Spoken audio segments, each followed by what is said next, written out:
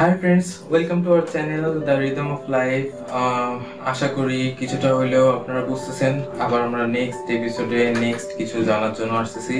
তো আজকে বকবকের প্রায় শেষ, আমরা আস্তে আস্তে প্র্যাকটিক্যালি ঢুকতেছি। তো আপনারা কি কি শিখছিলেন, কিবোর্ড সম্পর্কে জানছিলেন, কি কোন কোন কিবোর্ড নেবেন বা কি মানে কিভাবে কি ডিসাইড করবেন সবকিছু জানছিলেন। তাছাড়া আপনাদের কি নিয়ে যেগুলো কনফিউশন থাকার কথা আমি নিজে বলে দিচ্ছি, আপনারা অনেক কমেন্টস করছেন, আমি অ্যান্সার দিচ্ছি সেগুলো। আর এখানে আমি মানে কিবোর্ডের ছোট কেমনে করে সেগুলোও দেখাই দিচ্ছি। আপনাদের যদি মনে হয় যে কনফিউশন আছে, আপনারা কয়েকবার দেখলে কিন্তু মানে অনেকে কনফিউশনের কথা বলতেছে, কিন্তু কয়েকবার দেখেন যদি না হয় পার্টিকুলার জিনিসগুলো আমার বলেন, আমি পার্টিকুলার ওই জিনিসের উপরে আবার দেখানোর চেষ্টা করব। কারণ এগুলো সবকিছু বিগিনারদের কথা চিন্তা করে শুরু করা হয়েছে। তো বিগিনারদের অনেক রকম কোশ্চেন থাকবে, স্বাভাবিক। আর তারা শিখার ইচ্ছা আছে দেখে সার্চ দিয়ে আসছে, শিখার ইচ্ছা আছে দেখে এগুলো কনফিউশনে পড়তেছে। সো যাদের শিখার ইচ্ছা আছে তারা অবশ্যই শিখতে পারবে, আমরা সেই চেষ্টায় আছি। তো দেখা যাক আজকে আমরা কতদূর যাইতে পারি।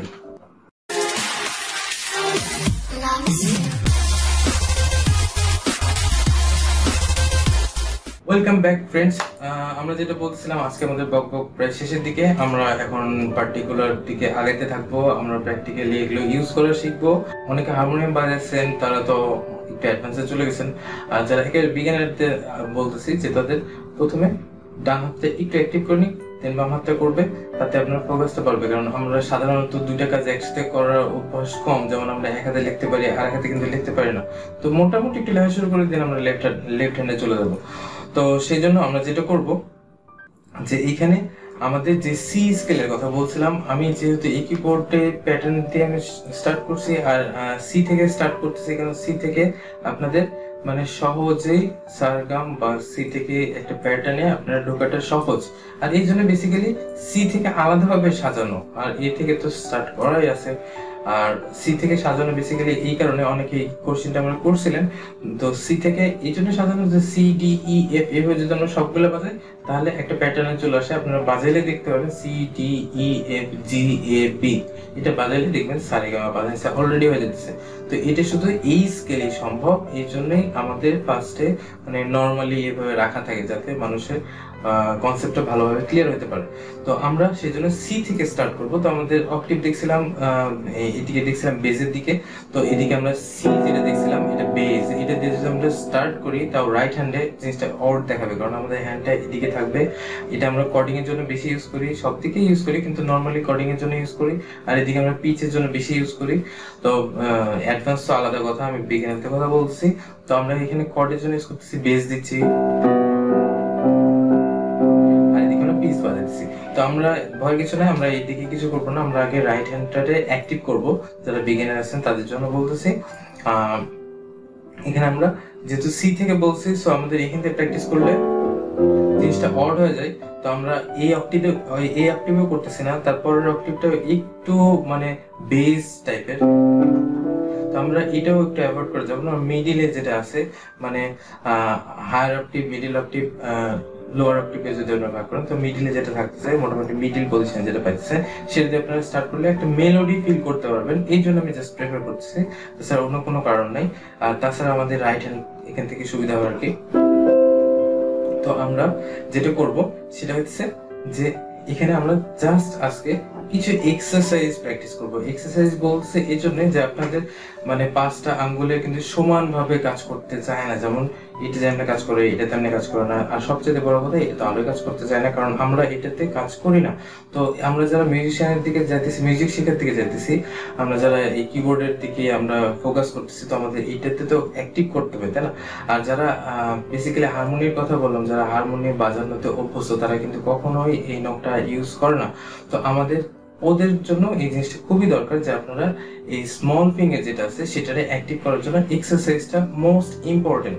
তো আমরা যদি আগে এক্সারসাইজ করি, তারপরে যদি আমরা আস্তে আস্তে ফিল্ডে নামি, তাহলে কতটা বেটার হতে পারে। তো সেই জন্য আমি এক্সারসাইজের পার্টটা আগে রাখার চেষ্টা করছি। আপনারা চেষ্টা করবেন এক্সারসাইজটা মোটামুটি মানে একবার বসলে এক একটা এক্সারসাইজ 10 টাইমস মানে মিনিমাম করবেন। আর যাদের সময় পাচ্ছেন তারা চেষ্টা করবেন যে আরো বেশি করে করার জন্য, কিন্তু মিনিমাম একটা কন্ডিশন যে আপনারা 10 বার বাজাবেন এক একটা এক্সারসাইজ, একটা না আর কি 10 বার বাজাবেন। যদি ভুল হয় তাহলে আবার স্টার্ট, আবার 10 বার, যদি 9 বার হওয়াতে ভুল হয় তাহলে আবার স্টার্ট করে আবার 10 বার পর্যন্ত গুণ করবেন। মানে এটাতে আপনাদের বিরক্ত আসতে পারে, কিন্তু রেজাল্টটা আপনারা দেখতে পাবেন। তো আমরা দেখি যে আমরা এই যে সি স্কেল আমরা যেটা বলছিলাম, দুইটা ব্ল্যাক নোট, তার লেফট সাইডে রিসেন্ট লেফট সাইড যেটা সেটা হচ্ছে সি নোট।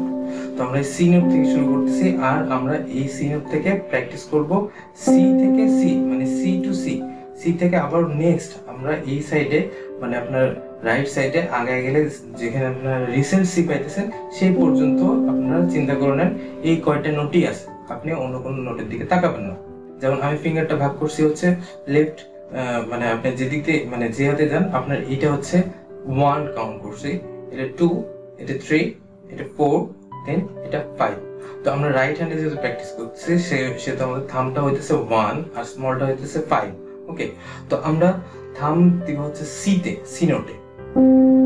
ওকে, সি নোটে থাম দিছি, মানে 1 নম্বর আঙ্গুল দিছি, তারপরে নেক্সট মানে আমরা নেক্সটের পর নেক্সট খালি হোয়াইট নোটে যাব নেক্সট সি আসা পর্যন্ত।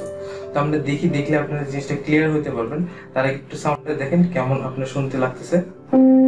সি, তারপরে সেকেন্ডটাতে যাব আমরা সেকেন্ড আঙ্গুল দেব। ওকে, তারপরে আমরা যেটা করব থার্ড আঙ্গুল। ওকে, থার্ড আঙ্গুল দেওয়ার পরে আপনাদের দেখার সুবিধার্থে আমার মানে আঙ্গুলের পজিশন দেখানোর জন্য আমার প্লেসমেন্টটা একটু চেঞ্জ করতে হচ্ছে। তো 1 2 3, দেন আবার এই যে থাম যেটা আছে ফার্স্ট আঙ্গুল সেটা আবার ব্যাক করে নেক্সট যে আমরা দেখতে পাচ্ছি নেক্সটটাতে পড়তেছে। ওকে, তাহলে কি দেখলাম, ফার্স্ট আঙ্গুল, first finger, second finger, third finger সিরিয়ালে 1 বাই 1 পড়লো, দেন আবার ফার্স্ট ফিঙ্গার আসতেছে নেক্সট কিতে দিলাম, দেন আবার জি A B small finger C. তো আমরা যেভাবে আসছি ঠিক সেভাবে ব্যাক করবো। 5 4th finger, third finger, second,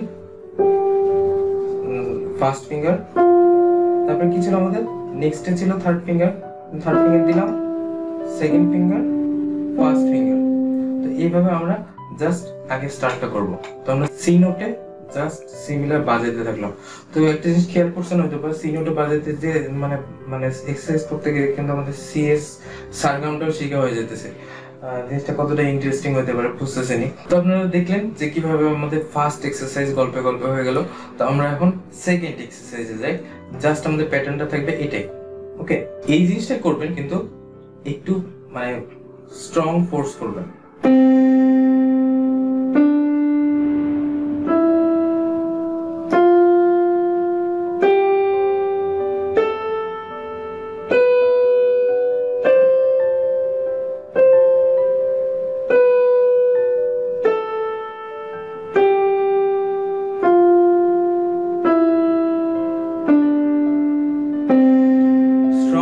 আপনাদের এই জন্য বলতেছি যে আমরা একসময় আসবে যে কিবোর্ডে যেহেতু শিখতেছি আমরা পিয়ানোতে আস্তে আস্তে ডাইভার্টে যাবো। তো এখানে আপনার সাউন্ডের বাউন্সটা অনেকটা ডিপেন্ড করে আপনার পাঞ্চের উপরে। পাঞ্চের মানে কথা বলছে এই জন্য দেখেন একটা ইন্টারেস্টিং ব্যাপার, আপনার ইচ্ছা করলে এটা অফ করে দিতে পারেন, কিন্তু এটা অ্যাকচুয়ালি যেটা থাকে সেটা হচ্ছে পাঞ্চের উপর ডিপেন্ড করে। যেমন আমি সি বাজাইতেছি, আমার সাউন্ডের কিন্তু ফাংশন অন্যদিকে আছে, আমি সাউন্ডে কোনো কিছু হেরফের করতেছি না। সি আবার পাঞ্চ করতেছি, সিতে আবার বাজাইতেছি, আবার পাঞ্চ করতেছি। দেখেন পাঞ্চের উপরে আমরা কিন্তু সাউন্ডের ভলিউম আপ ডাউন করতেছি। তো আপনাদের মানে ততটুকু ফোর্স দিয়ে পাঞ্চ করবেন যতটুকুতে ফুল সাউন্ডটা আসে, তাহলে মানে কিবোর্ড ভাঙবেন না, মানে মোটামুটি ফুল সাউন্ড আসার মতো পাঞ্চ করবেন। যদি সাউন্ড না আসে তাহলে আপনার এক্সারসাইজ হয়নি। আপনার সাউন্ডটা বেসিক্যালি এই আঙ্গুলে এসে আপনাদের প্রবলেম হবে, কারণ আপনার ফোর্স পাবেন না। তো আপনাদের এটা যাতে ফোর্স পড়ে, এই এক্সারসাইজের পরে আমরা দেখবো যে এই এক্সারসাইজের আরো কিছু প্যাটার্ন দেখাবো যেগুলোতে আপনাদের একটু হয়তো ভালো লাগতে পারে। তারপর আমরা আস্তে আস্তে আরো ডেভেলপ করার চেষ্টা করব। তো কিছু এক্সারসাইজ করব, দেন আমরা চলে যাব প্র্যাকটিসে, কারণ আগে এক্সারসাইজ দেন প্র্যাকটিস। তাছাড়া আপনার ফিঙ্গার অতটা স্মুথ ভাবে সাউন্ড দিতে পারবে না, কারণ আপনি যদি এই পাঞ্চগুলো না দিতে পারেন তাহলে আপনার সাউন্ড আসবে না, কিন্তু আপনার ফিঙ্গার চলতে থাকবে, তাহলে জিনিসটা অনেক বেশি অড শোনাবে। তো আশা করি এই ভিডিওটা আপনাদের ভালো লাগছে। আর গতানুগতিক আপনারা এই ভিডিওটা অবশ্যই লাইক করবেন, শেয়ার করবেন, আর বেল বাটনটা অবশ্যই প্রেস করে রাখবেন, কারণ বেল বাটনটা অনেক ইম্পর্টেন্ট একটা নোটিফিকেশন পাওয়ার জন্য। আর ভিডিও কেমন লাগছে অবশ্যই কমেন্টস করে জানাবেন, অবশ্যই আমার জন্য দোয়া রাখবেন। Thank you, by.